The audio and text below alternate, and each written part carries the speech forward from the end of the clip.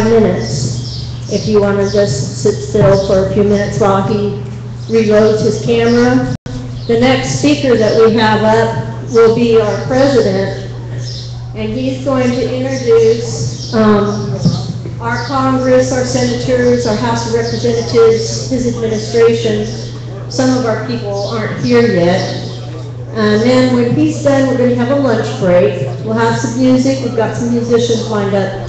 After lunch, Phil Pippin, who's a talk show host, will be here. And Jack Blood, who's a talk show host out of Georgia, who used to be in Austin, and he is very much on our page. He's very much in favor of what we're doing, and he's been supporting us for the last 4 or 5 months on his radio program out of Georgia. So we hopefully will entertain you this afternoon. These 2 guys that are going to speak are pretty dynamic, and we're really thankful that he made the trip from Georgia to be with us. So you ready there, Mr. Ron?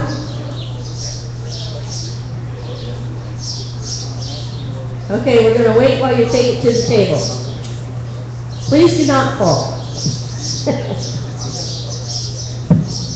And in the back there, I don't know if any of you noticed, if you live here in the city or the county, there's a dog rescue table back there also. And in the back, where Ed and those guys are, they're selling Republic of Texas coins and shirts and lanyards and koozies if you're interested in getting any of that. Are you ready, Ron? No? Okay. So we're just glad that y'all showed up, and we look for a lot of people showing up here in a little while. So we'll wait for Ron.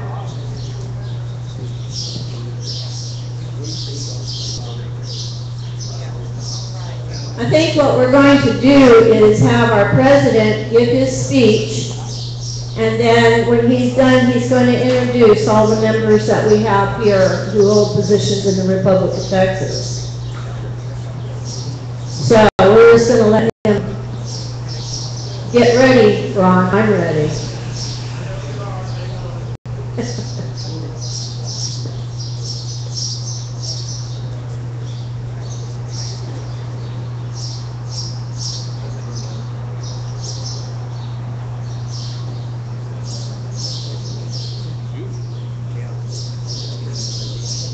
For those who wonder what he's doing, he's live streaming this out to people who couldn't be here. So hold on, I'm going to introduce our president, John Jarneke. Thank you.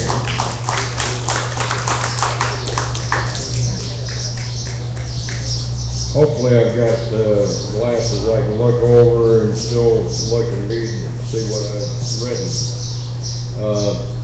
Everybody else seems to be able to do off the cuff. I've got to write my stuff down.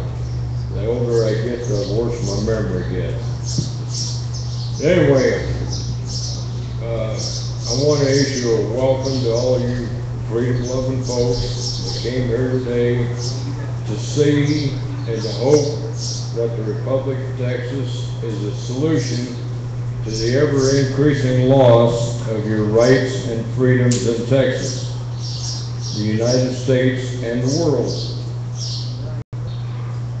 I was hoping we would have a bigger crowd here by now, because I wanted to also welcome the people from the state of Texas and the U.S. government who are probably going to be sent here to find out how much of a threat to their scam that we are.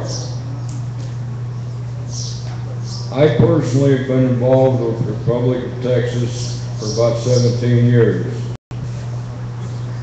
First as an observer, soaking up as much information as I could, then as a voting citizen, through a provisional government, and as a senator when the Constitutional Republic of Texas was brought out of abeyance in 2005.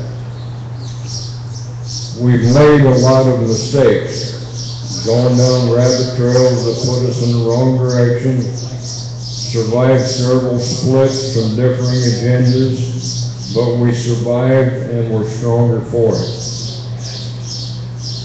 The way things have gone in the present and the past few administrations of the United States government, each escalating the destruction of your rights, has brought us to this point, a boiling point, if you will. In that regard, Obama, Bush, Clinton, and their cronies have been one of the best things that has happened to us to wake us up. To the point of saying, I'm mad as hell and I'm not going to take it anymore. Some of the things that I and the other speakers will say will probably upset some of you. But please listen to the end to make an informed judgment as to how good your life is and has been and how good you want it to be.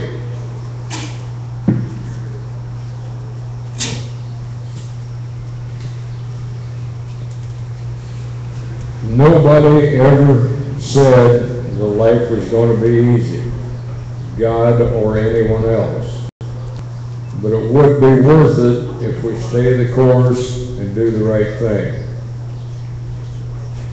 One of the primary causes of the mess that the United States, Texas, and the world is in is apathy. We've been programmed to accept as fact that the elite politicians and bureaucrats that run our lives through government know better than us what's good for us. Herein lies my first admonition for the nation of Texas. Depoliticize Texas. Political parties, corporate lobbyists, special interest groups with an ulterior power-grabbing agenda should not be allowed. I equate them as treason against the people. It is your responsibility to study, to do background research on any candidate for public office and vote accordingly. Do not allow yourself to be intimidated, as was the case in 1844 and 1845, when U.S. troops were on the soil of Texas, telling Texas citizens to either vote for annexation or don't vote at all. This has been a proven fact. The biggest part of that happened around Galveston. We have been an occupied nation since that time, and it needs to come to a halt. We need to close existing loopholes within our 1836 Constitution that favored government over individual rights by amendment or write a new one.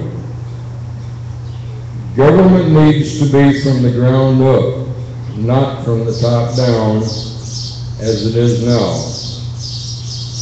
Government responsibility should start where the people have the most control.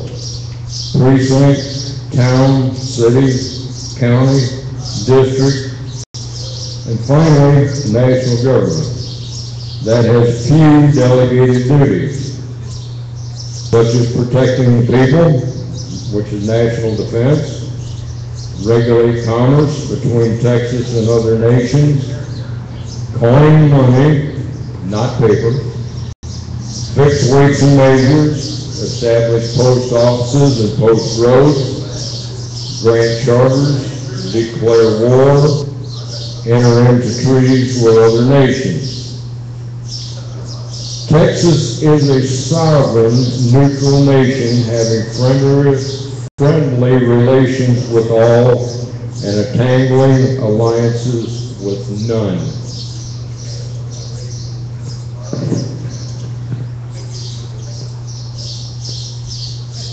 quote that bears repeating, I believe, from Ronald Reagan: "A government big enough to give you everything you want is big enough to take everything you have."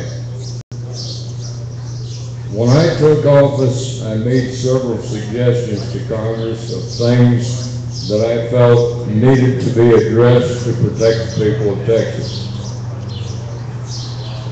One of the first things on my list was no executive orders except under attack or national weather emergency.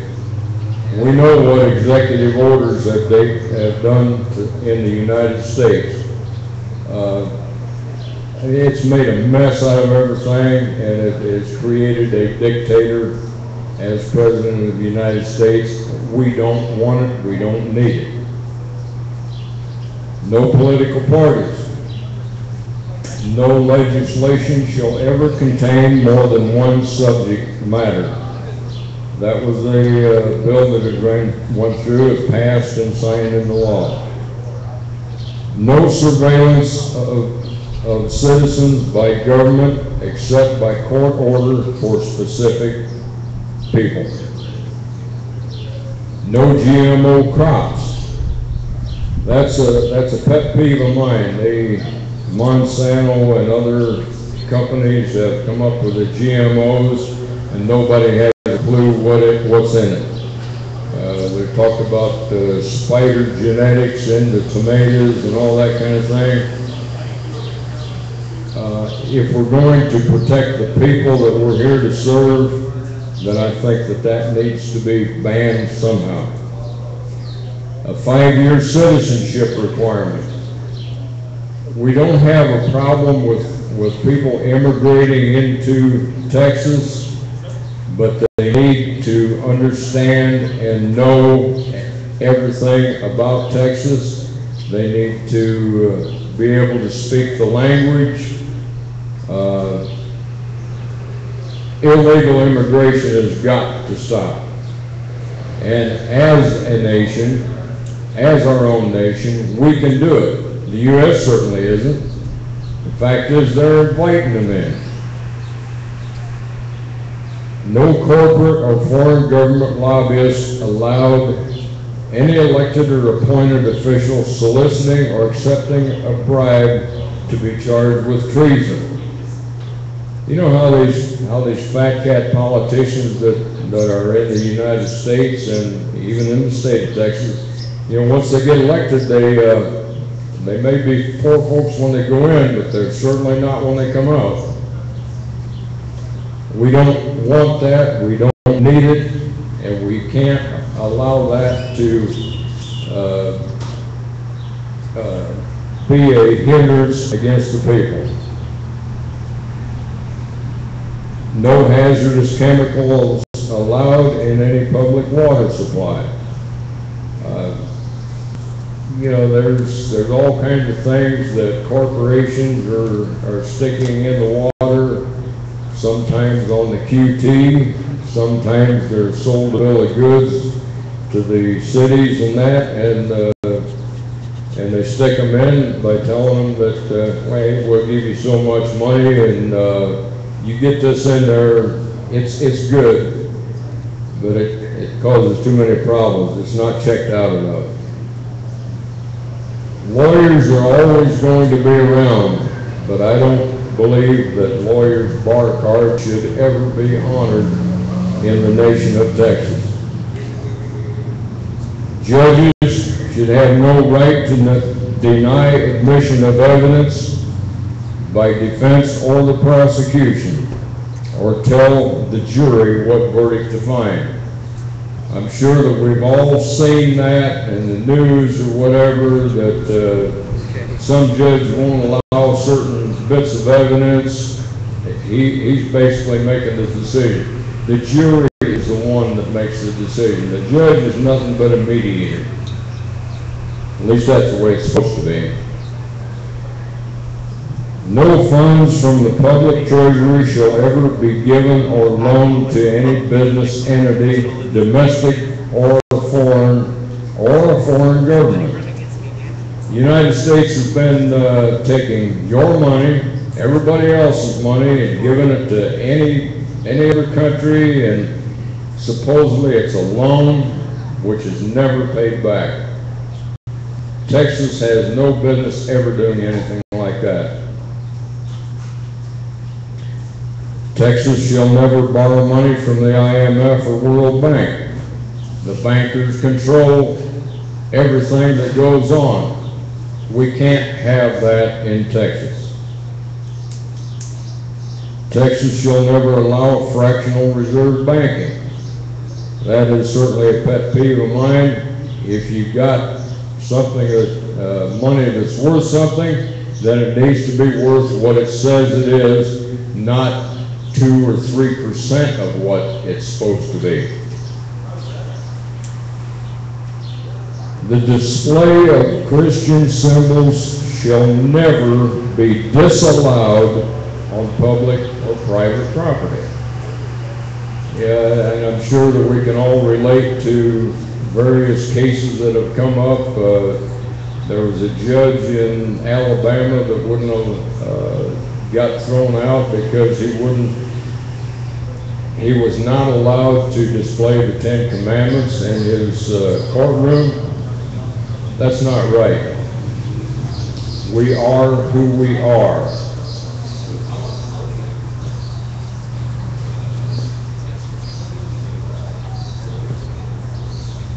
You know, the flip side of the coin of freedom is responsibility, which we must all take. The sad state of affairs in the world today did not come about from people taking responsibility. I'll give you a case in point. Establishment leaders today create illusions that we need and benefit from their guidance. In turn, we accept them and want them for our authorities. They oblige and get their intoxicating rides in life ruling over us. Our career politicians and regulatory bureaucrats and many corporate executives are on that ride. They play on our resistance to self-leadership and personal responsibility by dumbing down our educational system and our jobs with specialized thinking, and by defeating our entrepreneurial business environment with legislation and regulations. Career politicians and bureaucrats do their best to suppress our thinking process, starting with inferior education and ending in punishing legislation and regulations. Even when we know our leaders are dishonest, we seem to fear not having them, so we're led into basic slavery. We in the Republic of Texas, if we're going to keep our freedom, once our independence is regained, must be very careful and cautious about who we elect or appoint to a government position at any level. We must promote and encourage medical, technological, agricultural, and entrepreneurial research and development, not stifled by a bunch of codes and statutes and laws created by big business lobbyists through payoffs and blackmail arm twisting to elected and appointed government officials, which in my book is treason against the Texian people. They do this because they want a monopoly on what they're running. They don't want any competition. Competition makes things better. It gives better prices to the goods that you buy. Competition is good. You need it.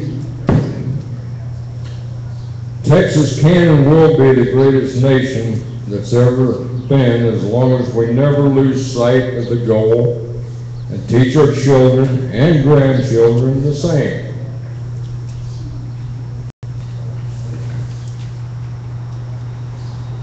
Fellow Texians, we are a part of this government now don't have all the answers to a lot of questions. There are vacancies in the House of Representatives and the Senate, as well as judicial and executive, that need to be filled by dedicated, honest, and willing to learn people. We need people to step up to the plate and help us get what we can get, to get our independence back and make it work. If people are stuck on apathy, then nothing will ever happen. But until we can get off our hindies and get other people to get off their hind ends and get over this apathy and know what they're, people deserve the government that they get if they don't have guts enough to do something about it. And that's kind of the end of the written speech that I put up. As I say, I'm not much of an off-the-cuff speaker, so I've got to write a bunch of notes and write everything out. But with that being said, I want to thank you. And at the end of the day, there's going to be question and answer period. But right now, I want to introduce to you the people that are a part of our government. Vice President Ed Branham.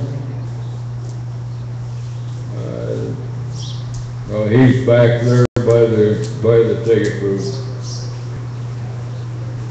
Ed Branham, can you get up here?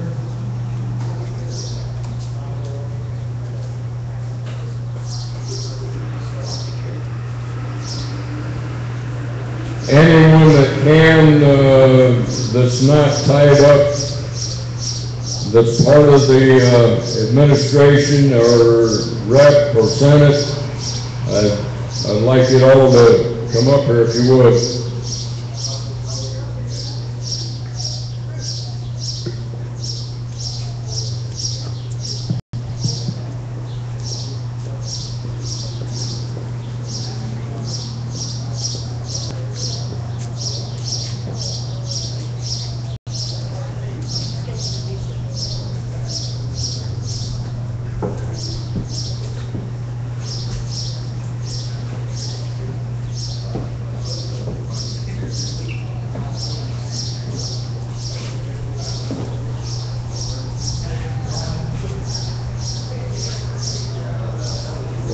I'll start off so we can switch back and forth, and some of them can get back to where they're at.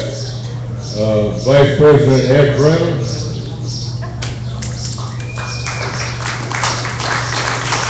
Merci, y'all. Give them my respect. Secretary of State Billy Ford.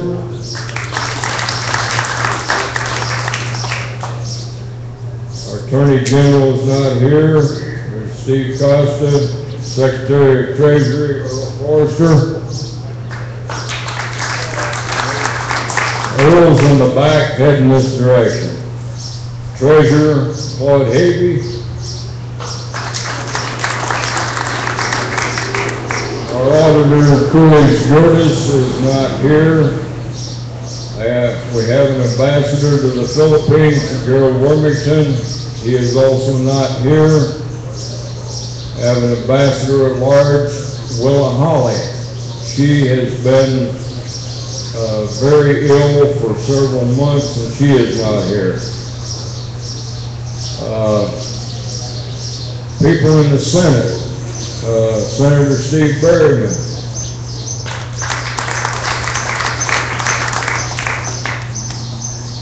Senator Lloyd Zant. Senator Troy Burris. Senator Richard Wagner. Senator Bob Wilson. Senator Don Bells.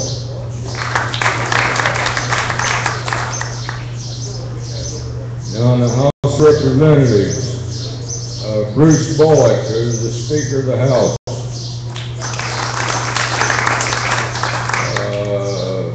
Sally Jarnicki, representative. Mike Wells, representative. He's back there in the ticket booth. Carl Cheney, another representative. Did I get everybody? The reps? In the judicial, we have the Supreme Court Chief Justice Ray Cannon.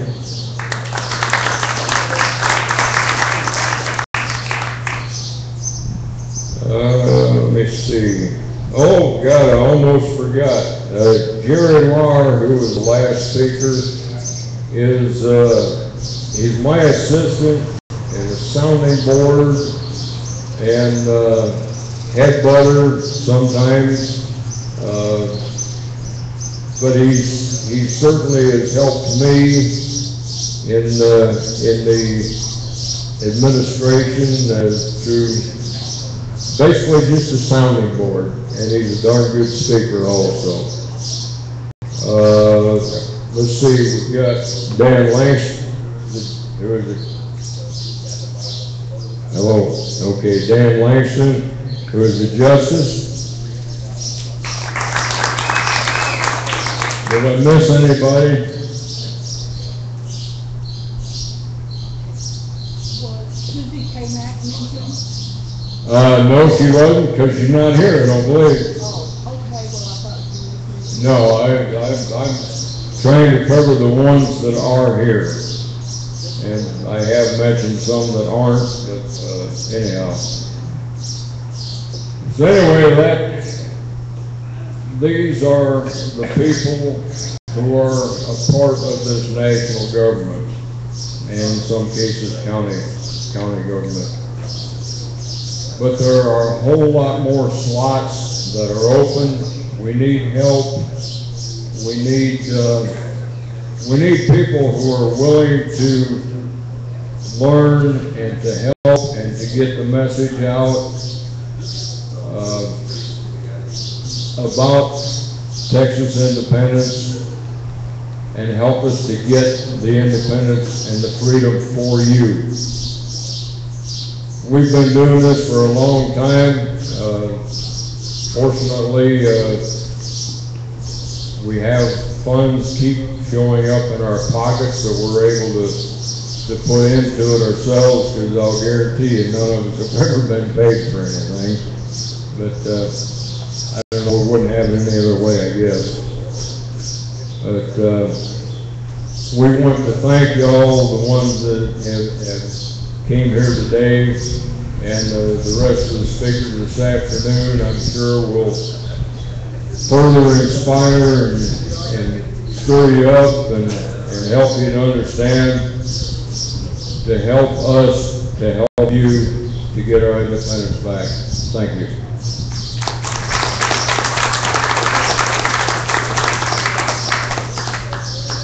If any of y'all to say a few words to the folks gathered up with Senator Bob Wilson.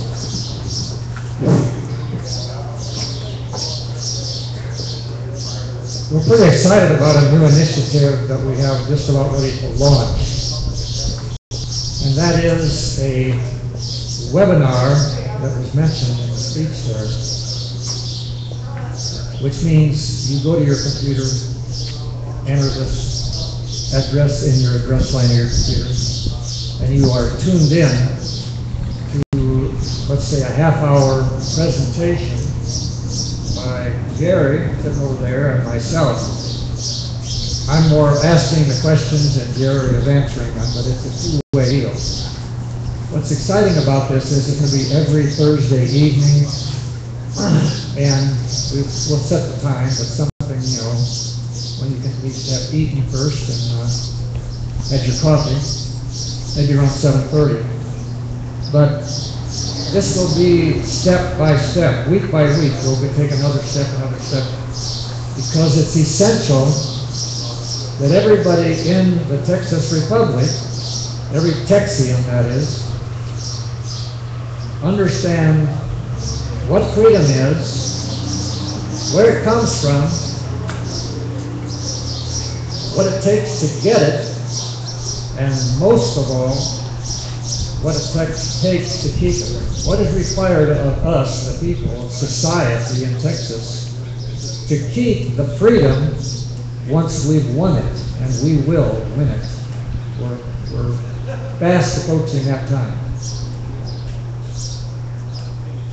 But Thomas Jefferson once quotably said, "A people who choose to be ignorant and free want something that never was and never will be." Now, by ignorant, he meant uninformed. Stupid cannot be cured, but ignorance can be cured, right? People who want to be uninformed and free want something that never was and never shall be. So, this webinar platform called Infinite Conferencing has a capacity of having 1,000 computers tuned into it at one time. I think we'll probably start with 100 because you pay according to how many people you want connected. But I think it will rapidly grow and be up to 1,000. By the time we reach 1,000, they'll probably be offering 2,000, and this is a big system that's not ours. We pay for the service. And this thing, you can tell people about it. We'll have business cards printed, you can hand them out to people and they can take it home and get on the webinar. This thing can be big. What you heard today, and we'll hear this afternoon, is just a tiny step forward compared to what's going to come out of that webinar. In order to be the most successful and free and prosperous for everybody, nation in the world, is going to take everybody understanding their part in it. The duties of society are more important than the duties of the government, by far. Because the duties of society keep the government from growing out of control, usurping powers. So it's a give and take situation. No government can have greater powers than the people have willingly turned over to it. So what is your job as people not in the government, or just the society of Texians? To keep the government restrained, and you have the power to do it. But it requires knowledge, and that's what this webinar is all about. Now it'll be interesting because it's going to be back and forth banter from a script. But then you'll also be able to type in your questions or even your suggestions of where we might go next or something you think is wrong with what we said. It's a two-way deal, but your way is by typing in, and we'll get that on our computer screen. So this is a big deal. It's taking a lot of work, and for 100 computers connected, we got to pay them $99 a month. So we get 4 sessions a month or more if you want, okay? This is big. Like I said, look on the website in the coming week. The website, of course, is texasrepublic.info, I-N-F-O. texasrepublic.info, and we will have this web address for the webinar on there within the week. All right? Any questions on that? Because this is big. Yes?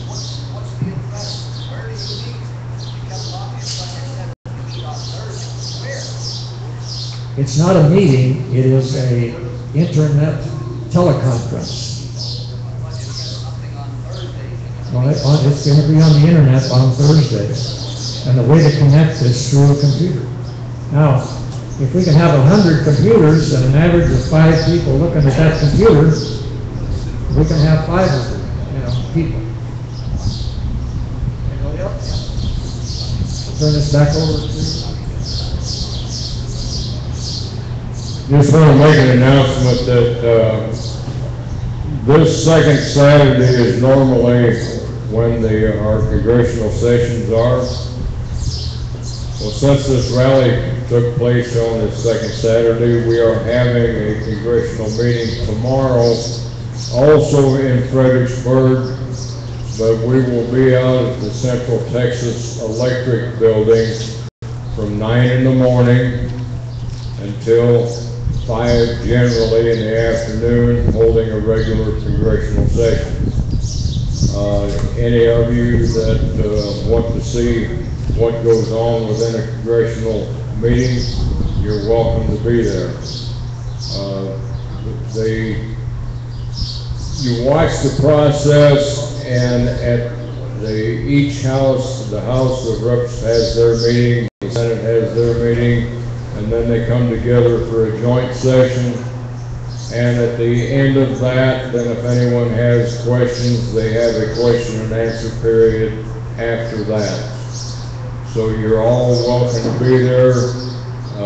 Those of you who are not from this area, Central Texas Electric Co-op building is on 87 South. Till you hit Friendship Lane and turn right, and it's a big building that sits right in there. So 9 till 5, Central Texas Electric.